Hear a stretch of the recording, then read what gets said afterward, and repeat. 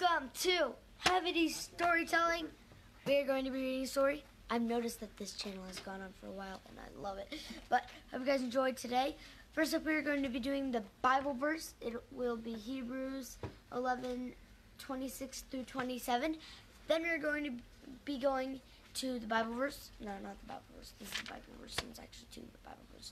Then we're going to be doing the Bible. Then we're going to be doing this synopsis with Kimberly. And then we're going to be reading. This is my smaller version that I'm reading from. I'm following along. But then we're going to be reading Charlotte's Web. So, hope you guys enjoy. Make sure to hit the like button, subscribe, hit bell, not miss another video.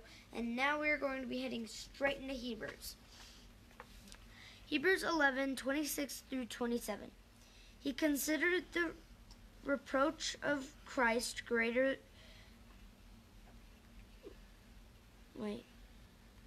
Greater what? Greater than. Why don't you start over? I think you got twisted. Go ahead. Yeah, I got a tongue twister. Okay, Hebrews 11:26 through 27. He considered the reproach of Christ greater wealth than the treasures of Egypt, for he was looking to the reward. By faith he left Egypt, not being afraid of anger of the king, for he endured as seeing him who is invisible. I hope you enjoyed that piece of the Bible. Now we are going to be reading a little bit bigger piece of the Bible. Hope you guys enjoy. So, hello everyone. We are going to be reading Micah chapter 3. I'm waiting for everyone to have their Bibles open, have them in their laps. Get started so that you're ready to read them. Hint, hint, that means everybody in the room. Hello! All right, so this is Micah chapter 3. This is the English Standard Version. Let me begin. And I said, that's not me, I'm sure that's Micah speaking. Not me, Dad, Micah. Dad. I said, maybe it's God speaking. Hear, you heads of Jacob and rulers of the house of Israel. Is it not for you to know justice? You who hate the good and love the evil, who tear the skin from off my people and their flesh from off their bones, who eat the flesh of my people and flay their skin from off them, and break their bones in pieces and chop them up like meat in a pot, like flesh in a cauldron. Then they will cry out to the Lord, but he will not answer them. He will hide his face from them at that time, because they have made their deeds evil. Thus says the Lord concerning the prophets who lead my people astray, who cry peace when they have something to eat, but declare war against him who puts nothing into their mouths. Therefore it shall be night to you without vision, and darkness to you without divination. The sun shall go down on the prophets, and the day shall be black over them. The seers shall be disgraced, and the diviners put to shame. They shall all cover their lips, for there is no answer from God. But as for me, I am filled with power, with the Spirit of the Lord, and with justice and might, to declare to Jacob his transgression, and to Israel his sin. Hear this, you heads of the house of Jacob, and rulers of the house of Israel, who detest justice, and make crooked all that is straight, who build Zion with blood, and Jerusalem with iniquity. Its heads give judgment for a bribe, its priests teach for a price, its prophets practice divination for money. Yet they lean on the Lord, and say, Is not the Lord in our midst? Or in the midst of us? No disaster shall come upon him. Therefore, because of you, Zion shall be plowed as a field, Jerusalem shall become a heap of ruins, and the mountain of the house of a wooded height. That is the end of Micah chapter 3. I have two comments to say about this chapter that I thought of while I was reading. The first of all is right before this live stream, we were going through all the books that we read. And one of the books that we started, actually this is the only book that we've started that we haven't read, is Tarzan. And I was expecting it to be kind of a kid's story, kind of like the Disney version, kind of thing. And there were obviously some hints of the Disney version. You can be quiet. There were obviously some hints of the Disney version that were spattered throughout the text. However, it was a little bit too gruesome for us, and we weren't really interested in the reality of the actual story itself. And so that's why we stopped reading it. Well, this right here in Micah chapter 3, obviously I think that this is a figurative statement that he's making here, not a literal one.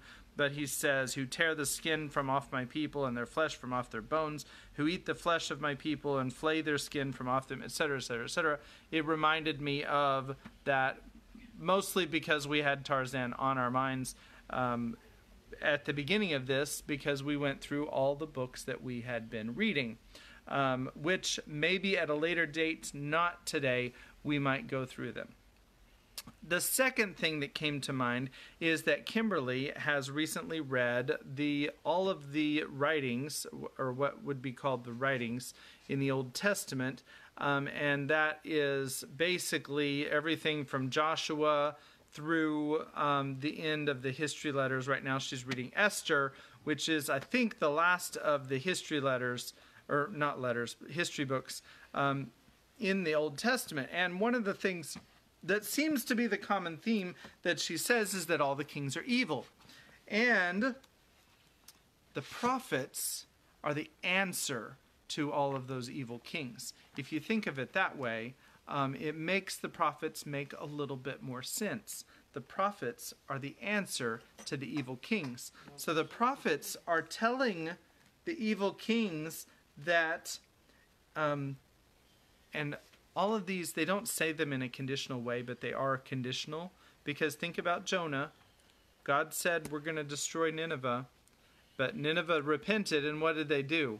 Or what did God do? He relented of his destruction, and he didn't destroy Nineveh. So, Jonah threw a fit. Time out. I'm the one talking right now. In the book of Micah, for 3 chapters so far, and it's going to change in a little bit, but for 3 chapters so far, it's been talking about the destruction of Jerusalem, the destruction of Israel, destruction of Judah, and that is a response to the evil kings that were living during Micah's time period, and I think those were all told to us which kings they were in the first few verses of the book. So, that's kind of what we're talking about when we read the book of Micah, and also other prophets like Jeremiah and Ezekiel, Isaiah. They're talking about the destruction of Israel because of it's basically in response to the evil kings that lived during that time. So now we're going to, and it's actually very interesting because it's either yesterday or the session before, Kimberly actually even pointed out asked which kings they were, because she was going to say those were evil kings. Well, yeah, that's kind of the point of it. The prophets weren't there during Josiah because Josiah was a good king. He didn't need a prophet to tell him how evil he was. All right, so in the last chapter, there was Charlotte spun a web, and it was a really cool web. Everybody looked at it and thought it was really cool, and then a fly got into it, and it messed up the whole web, and so they killed Wilbur and had a big feast. And that is the end of the book. Here's Kimberly to say how it really happened. I understand why you enjoy doing that. It's just beyond me. Find a new way to kill Wilbur every single time. Yikes. Not again. So what happened? There's hair on Dad's screen. It's okay. What happened was Charlotte spun some pig into her web, And when, I forget names, I'm so sorry. No, it wasn't Zuckerman, it was the hired person. Lurvy. Yeah, Lurvy. When Lurvy came to give Wilbur his food, he saw the web and dropped it and ran in, called Mr. Zuckerman, who looked at it, and then called Mrs. Zuckerman, who looked at it, and it's like, I think the spider's the one that's, like, special. And then they told everybody, and then everybody started wandering around looking at the web every single day, and then, Charlotte held a meeting with all the farm animals, except for Templeton, who came in later during the meeting. She called all the farm animals together to find a new word, a new phrase to put into her web, so that they'll be impressed and be like, another sign! It's a sign from the heavens! Whatever, yada, yada, yada. So, eventually Templeton came, and I think it was one of the sheep who managed to persuade Templeton to get a bunch of magazine clips for Charlotte to copy. Because, hey, if Wilbur dies, you won't be able to eat from his food trough, because they won't put food in an empty pig pen. So that happened. And I'm going to hand it over to Dad. Templeton agreed, by the way, who's going to read us a story. Alrighty. So we are on chapter 13, which is called Good Progress. So let me get started. This is chapter 13 from Charlotte's Web, Good Progress. Far into the night, while the other creatures slept, Charlotte worked on her web. First, she ripped out a few of the orb lines near the center. She left the radial lines alone, as they were needed for support. As she worked, her 8 legs were a great help to her. So were her teeth. She loved to weave, and she was an expert at it. When she was finished ripping things out, her web looked something like this.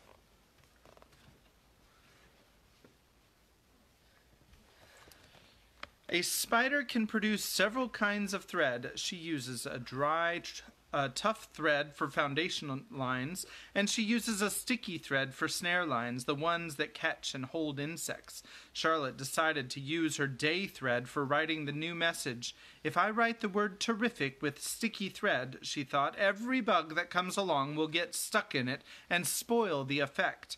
Now let's see. The first letter is T.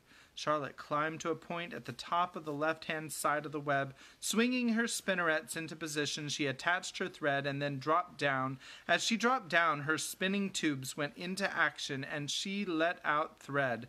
At the bottom, she attached the thread. This formed the upright part of the letter T. Charlotte was not satisfied, however. She climbed up and made another attachment right next to the first. Then she carried the line down so that she had a double line instead of a single line. It will show up better if I make the whole thing with double lines. She climbed back up, moved over about an inch to the left, touched her spinneret to the web, and then carried a line across to the right, forming the top of the T. She repeated this, making it double. Her 8 legs were very busy helping. Now for the E. Charlotte got so interested in her work, she began to talk to herself, as though to cheer herself on. If you had been sitting quietly in the barn cellar that evening, you would have heard something like this. Now for the R. Up we go. Attach. Descend. Pay out line. Whoa. Attach. Good. Up you go. Repeat. Attach. Descend. Pay out line. Whoa, girl. Steady now. Attach. Climb. Attach. Over to the right. Pay out line. Attach. Excuse me. Now right and down and swing that loop and around and around. Now in to the left. Attach, climb, repeat. Okay, easy. Keep those lines together. Now then, out and down for the leg of R. Pay out line. Whoa, attach, ascend, repeat. Good girl! And so, talking to herself, the spider worked at her difficult task. When it was completed, she felt hungry. She ate a small bug that she had been saving. Then she slept. Next morning, Wilbur arose, stood beneath the web. He breathed the morning air into his lungs. Drops of dew, catching the sun, made the web stand out clearly. When Lurvy arrived with breakfast, there was the handsome pig, and over him, woven neatly in block letters, the word terrific. Another miracle. There's the picture.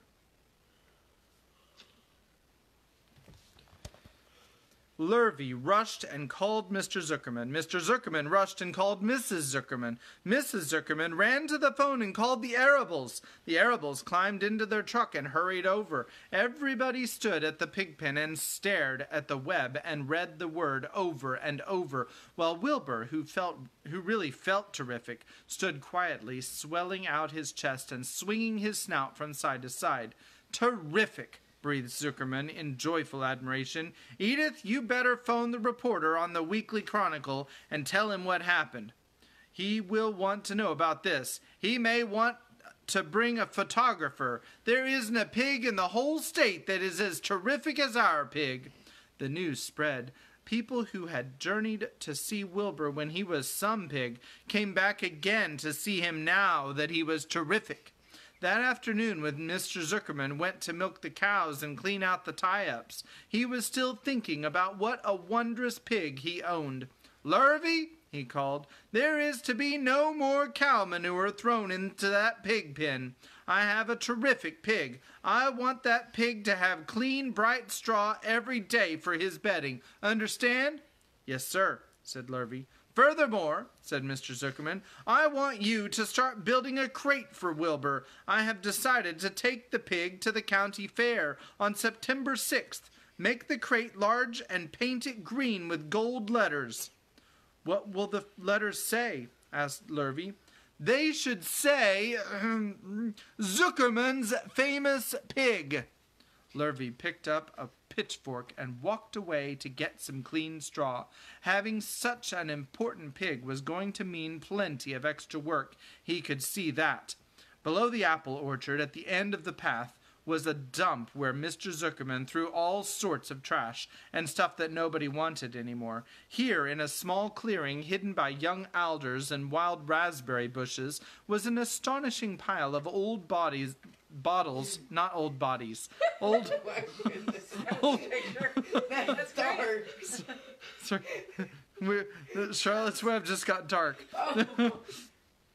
An astonishing pile of old bottles and empty tin cans and dirty rags and bits of metal and broken bottles and broken hinges and broken springs and dead batteries and last month's magazines and old discarded dish mops and tattered overalls and rusty spikes and leaky pails and forgotten stoppers and useless junk of all kinds, including a wrong-size crank for a broken ice cream freezer. Templeton knew the dump and liked it. There were good hiding places there, excellent cover for a rat, and there was usually a tin can with food still clinging to the inside. Templeton was down there now, rummaging around. When he returned to the barn, he carried in his mouth an advertisement he had torn from a crumpled magazine. "How's this?" he asked, showing the ad to Charlotte. "It says crunchy. Crunchy would be a good word to write in your web."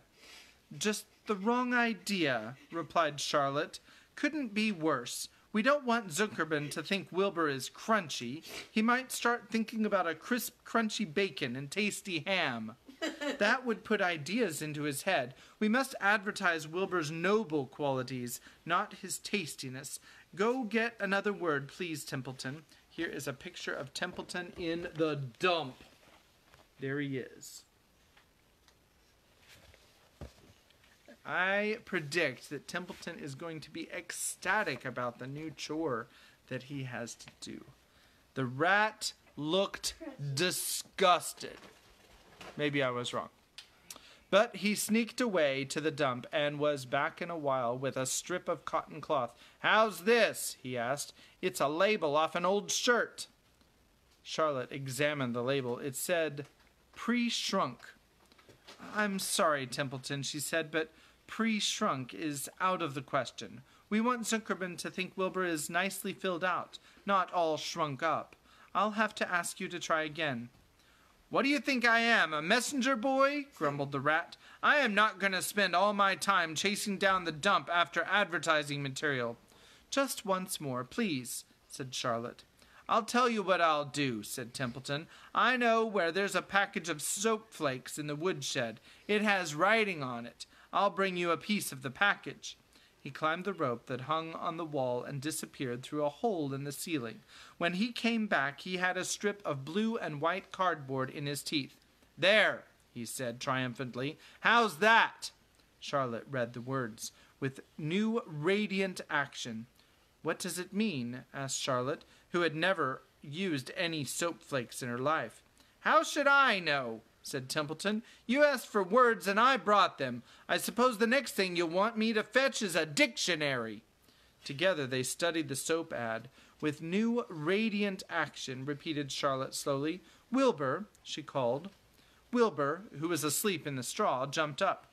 "Run around," commanded Charlotte. "I want to see you in action, to see if you are radiant." Wilbur raced to the end of his yard. "Now back again, faster," said Charlotte.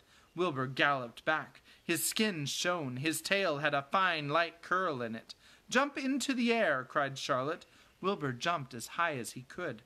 "Keep your knees straight and touch the ground with your ears," called Charlotte. Wilbur obeyed. "Do a backflip with a half twist in it," cried Charlotte. Wilbur went over backwards, writhing and twisting as he went. "Okay, Wilbur," said Charlotte. "You can go back to sleep. Okay, Templeton, the soap ad will do, I guess. I'm not sure Wilbur's action is exactly radiant, but it's interesting." Little kitten. Daniel, it's your cat. The cat is bringing us a disruption.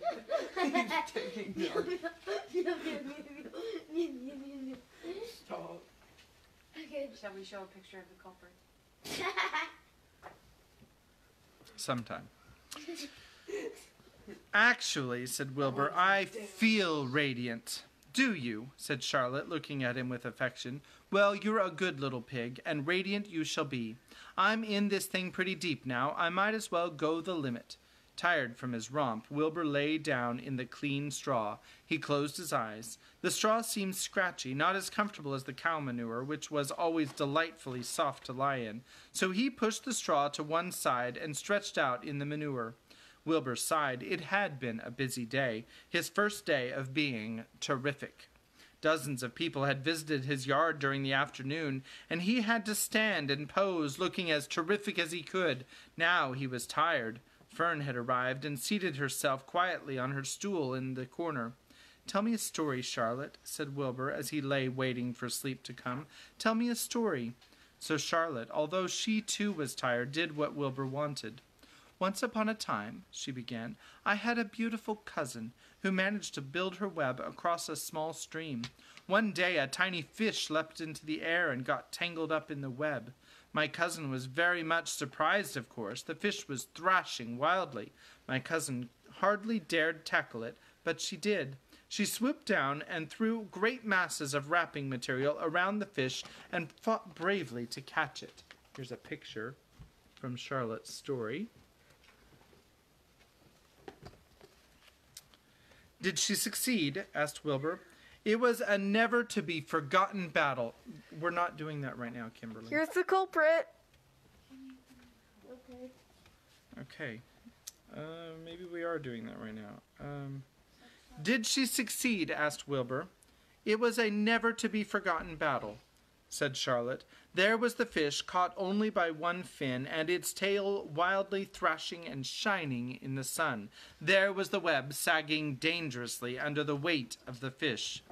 "How much did the fish weigh?" asked Wilbur eagerly. "I don't know," said Charlotte.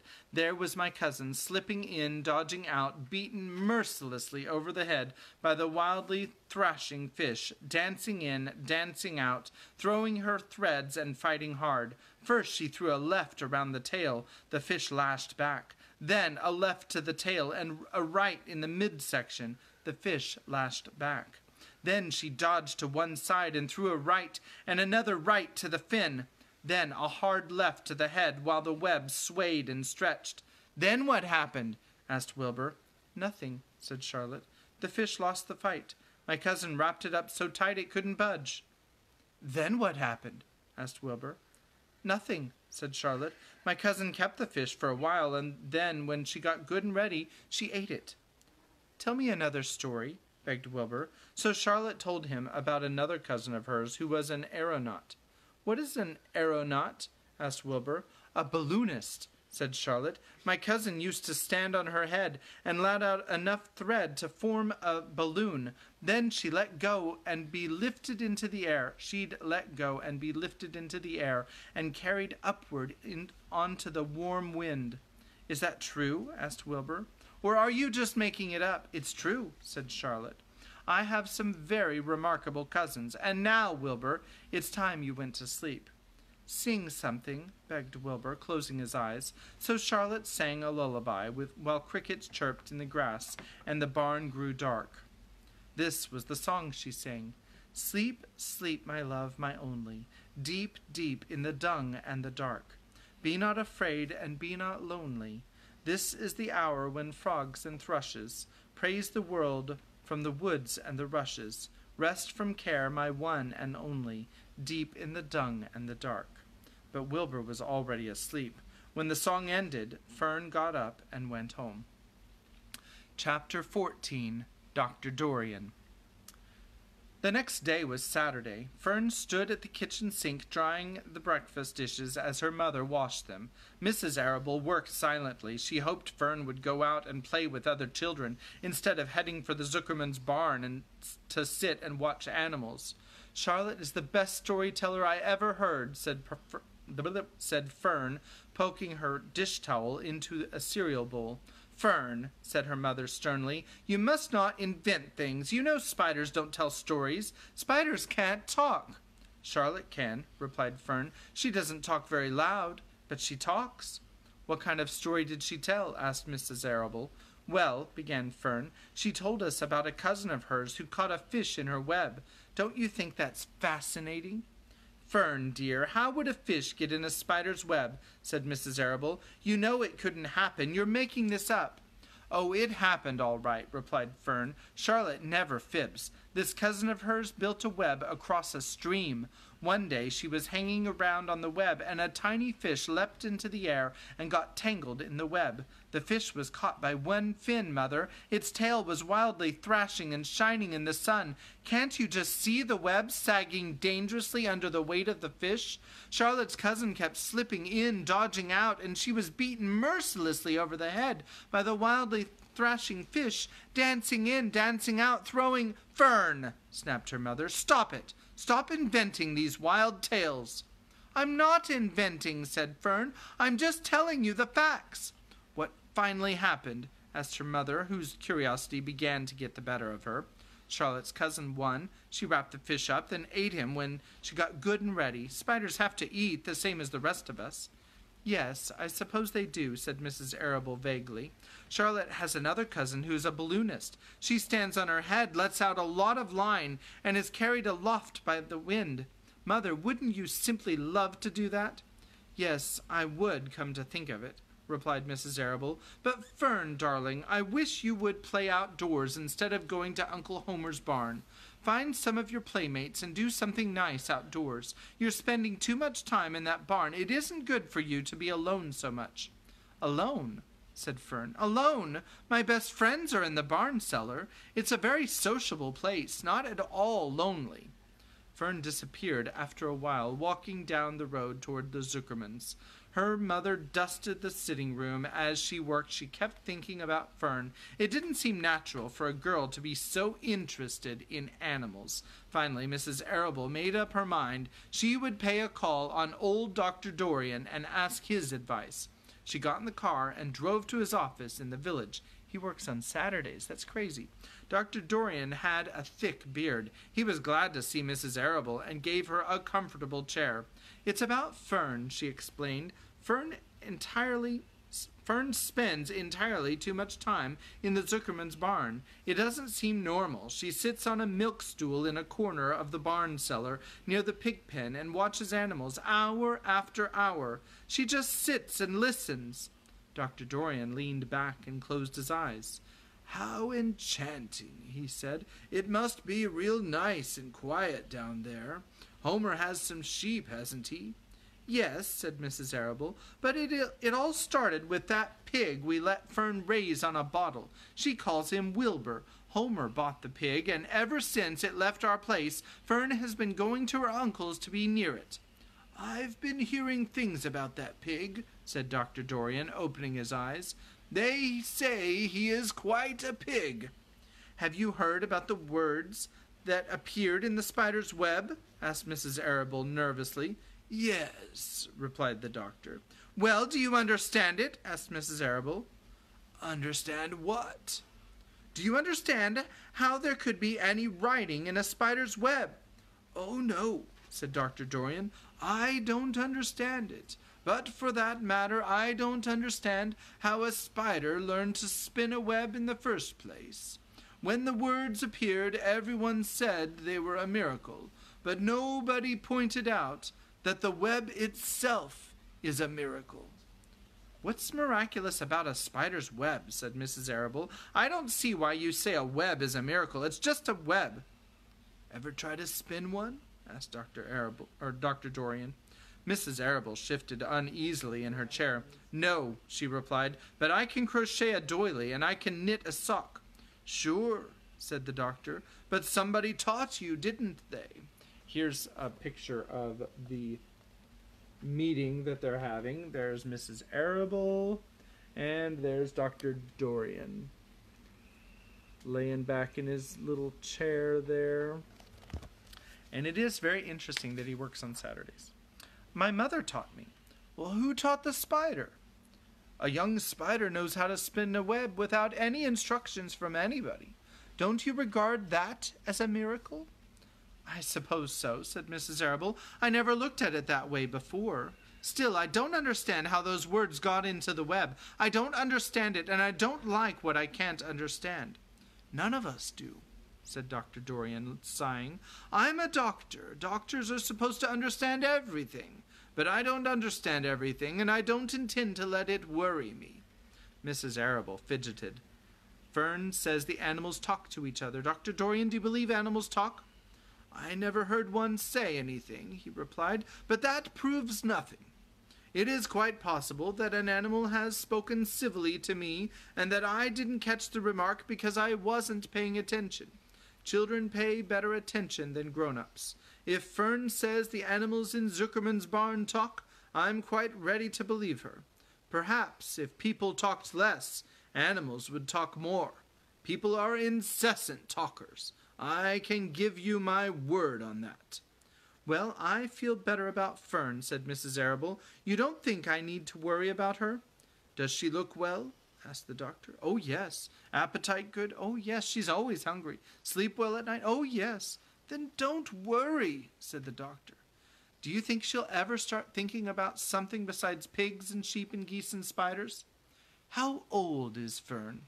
"She's 8. "Well," said Dr. Dorian, "I think she will always love animals, but I doubt that she spends her entire life in Homer Zuckerman's barn cellar. How about boys? Does she know any boys?" "She knows Henry Fussy," said Mrs. Arable brightly. Dr. Dorian closed his eyes again and went into deep thought. "Henry Fussy," he mumbled. Remarkable. Well, I don't think you have anything to worry about. Let Fern associate with her friends in the barn if she wants to. I would say offhand that spiders and pigs were fully as interesting as Henry Fussy. Yet I predict that the day will come when even Henry will drop some chance remark that catches Fern's attention. It's amazing how children change from year to year. How's Avery?" he asked, opening his eyes wide. "Oh, Avery," chuckled Mrs. Arable. "Avery is always fine. Of course, he gets into poison ivy and gets stung by wasps and bees and brings frogs and snakes home and breaks everything he lays his hands on.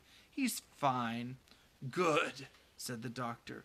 Mrs. Arable said goodbye and thanked Dr. Dorian very much for his advice. She felt greatly relieved.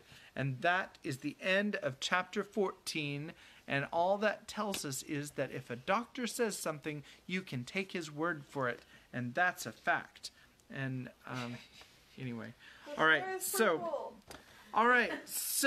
that is the end. Time out. That is the end of our story time. I've got it feels like I've got a defensive line about to plunge and sack the quarterback here. So I'm not really sure what's going on. JJ was the first one up. He's not. What do you want to do? I want to. No, what is JJ? I just wanted to end the match. JJ wants to end the live stream. Daniel has an art gallery. So Art gallery. we will be right Back. I don't know why I said right. We will be back again. Probably not tomorrow. It'll probably be Thursday, and we will see you then. God bless you. And here's Daniel with the art gallery.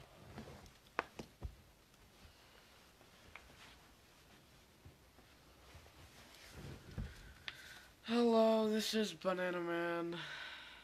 I'm a banana and I've got a lot of appeal. No. Okay, this is what I drew yesterday. It's mirrored so it doesn't look how it should. But Yeah, it's called, his name is Captain Rex from Star Wars The Clone Wars and The Bad Batch. Bad Batch is awesome, I think you should watch it. Anyone who's watching Star Wars. Okay, JJ. he's a nerd. I hope you guys enjoyed, and today's video I also enjoyed. So, bye guys.